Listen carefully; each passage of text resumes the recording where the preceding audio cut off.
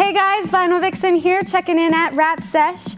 This week we are going to show you guys how to do a bumper, which you've been asking us for ages. We're going to show you guys how we wrap a bumper, the whole process, prep, install, finish.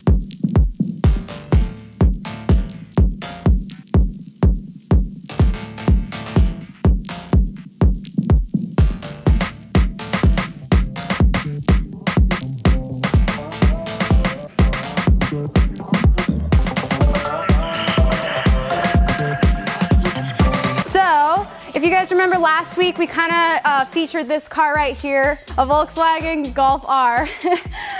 We're doing a full exterior color change, kind of a unique two-tone. I didn't show you guys this last week, but this is the design. Little collab wrap with Glarb. So we're doing a two-tone. The original paint was black right here. We're using 3M Satin Frozen Vanilla, and then this 3M Satin Perfect Blue. And we did a bunch of just custom cut kind of stuff to go over the top of it. So you're gonna see us do some of the overlays and everything on that. And let's go take a peek at the bumper with Slim Shetty. We have it propped up here on the table on a bucket. If you're an installer, you know how to make it work. So yeah, if you guys have bumper stands, you could do it that way. Also, sometimes we actually pull it on the car just to get it pulled, and then we take it off the car and wrap around the edges. So what we're gonna do is me and Michael will hold the edges. We're gonna heat it and stretch wide this way, and that's gonna make the material kind of hug the bumper. We're gonna do this bottom part in one piece first. Seam it right here on this really hard line. This is a hard angle, it's just not gonna hold in there very well. So we're gonna do a seam there, and then we're gonna lay the whole top piece in one piece and seam it right there. And we'll do these pieces separately inside. Right, and then these plastics are gonna be separate. Keep in mind, like I said, there's multiple ways to do it. It depends on the equipment you have, the amount of hands you have. I highly recommend, if you have the people, to do it with at least 2 people. It's nice to have someone in the middle kind of helping you pull it all. If you're alone, you can use a wrap pole. Those are really great from Auto Skins. But yeah, multiple ways to do it as long as you get the best finished project. So Finished project? Finish, fish it full. What was that? I don't know.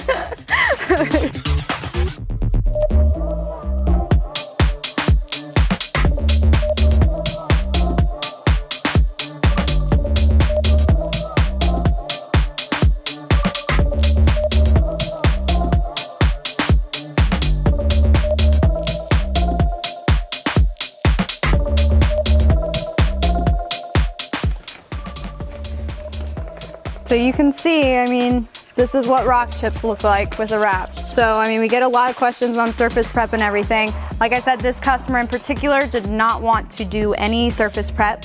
But if we were going to fix this bumper, what we would do is basic wet sand, and all that's gonna do is knock the edge of the rock chips off and make it smooth enough to wrap.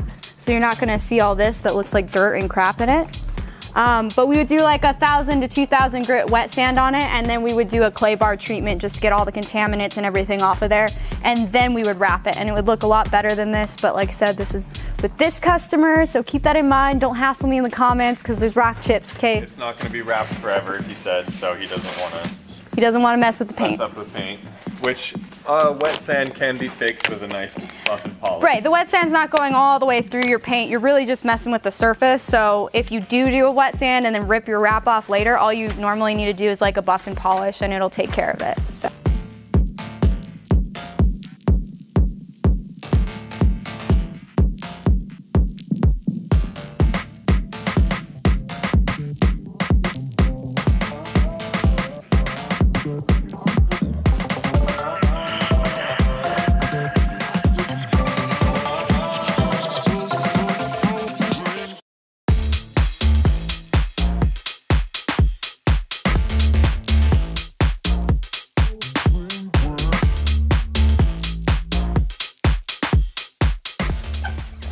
Don't mess up. Don't look at me. Don't mess it up. I will elbow you right in the face. It's so crooked. Get out of here. It's so crooked. Get out.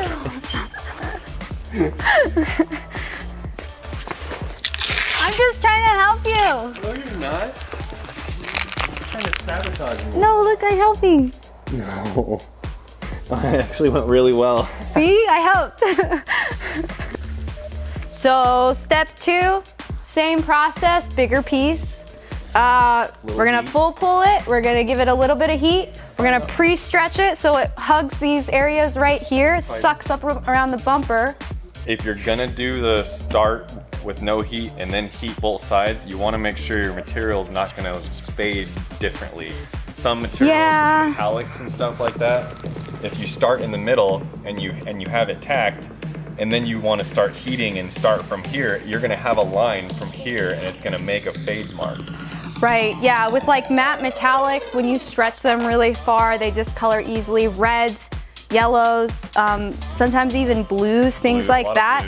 You got to keep that in mind. If you're tacking it and pulling it like on your own or something, you got to make sure you're not going to make any adhesive lines or stretch lines or discoloring where you stretched it really hard. So you want to do a really even stretch, which is why we heat the whole entire panel and pull it, try to go all at one go so you don't get any marks. That's the best way to go about it. It is a time sensitive material, so you got to be able to work quickly and get it down, and if you get the whole thing blanketed, it's practically laid. So that's the end goal. Now with this white metallic, it's not really going to, it doesn't really show the effect of a stretch that much, so we don't really need to worry about it that much. If you overstretch this color though, the metallic kind of turns matte actually. Well, it's a satin, but it is satin, but if you overstretch this material, it'll turn matte. So it's something you keep in mind, as well as if you overheat it with a flame or something, it will turn gloss. But that's why you got to keep that in mind. When we do pull this, we're not going to actually tack it in the middle. You actually, what we're going to do is lay this and then just let one side kind of be tacked. It's not going to be really tacked in one general area, but that's going to allow us to grab this side, and there's not going to be a definite line where we're going to pull from. So it's just going to stretch this entire thing.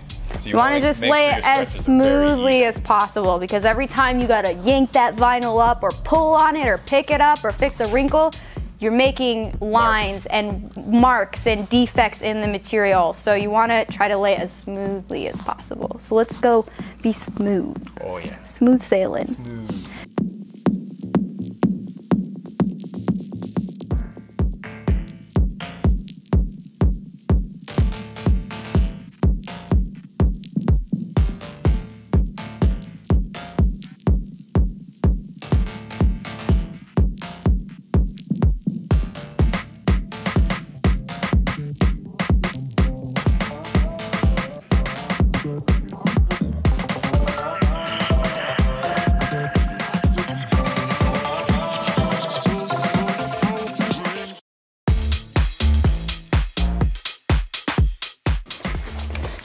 You don't want to leave any wrinkles sitting anywhere if you're gonna, take time to get to them, because if you leave them, it will make marks, especially with 3M material. Yeah, 3M, I feel like leaves a lot of adhesive lines. So the goal with the panels when we pull 3M is to get the majority of it blanketed, where you don't even really have to wrap it. Now I just have to kind of lay it down. I'm not fussing with the material. I'm not trying to work it somewhere. I'm not trying to stretch small pieces. I got the whole thing stretched and pre-stretched, and I'm gonna lay down all the hard areas, and then you're not gonna get any of the lines. So you don't want any adhesive lines, they suck. They look bad. So like stuff like right here, you gotta work this area quick, because if I leave that bridged up, it's gonna leave an adhesive line. I always try to hit the biggest recess areas first as well.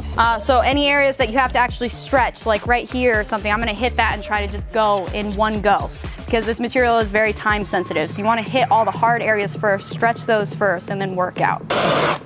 You got a wrap glove on, you can usually hit everything pretty easily.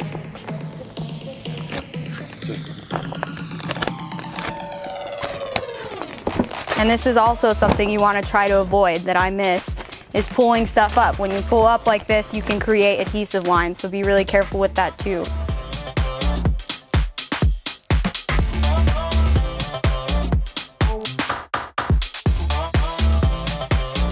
Now that I'm to the edge and I'm heating it, it's actually gonna relieve the material. So now this isn't stretched anymore, and I'm just gonna work it around the edge like 1/4 to 1/2 inch, and then it's never gonna fail. You're never gonna see it peeling up or anything.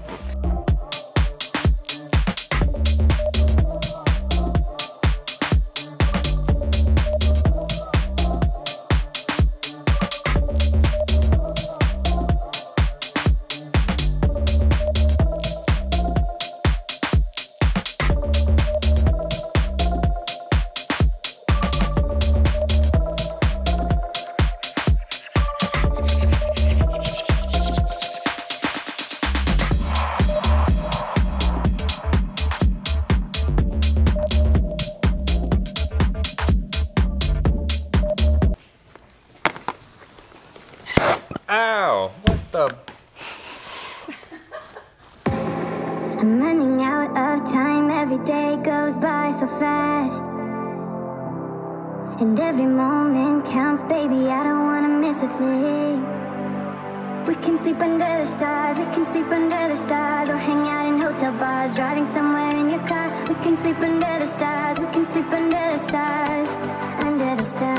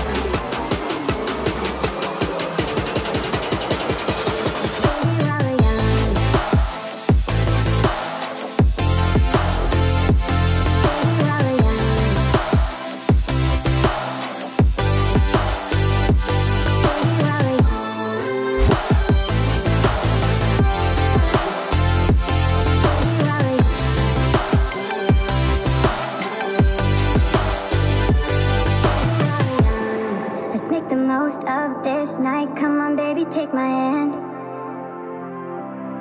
And we don't need to do the things we don't want to do.